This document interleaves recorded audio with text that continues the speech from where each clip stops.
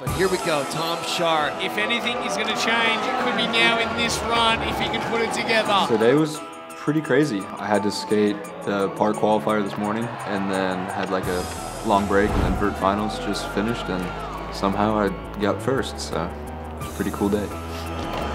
What are you talking about, Tom Schaar?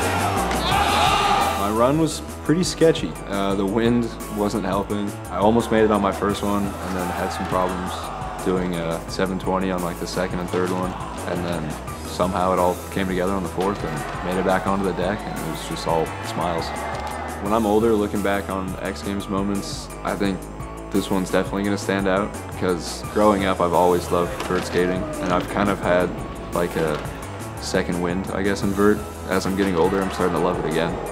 So this one's definitely going to hold a special spot in my heart. Tom Schaar wins his very first vert gold. Yeah, Tom!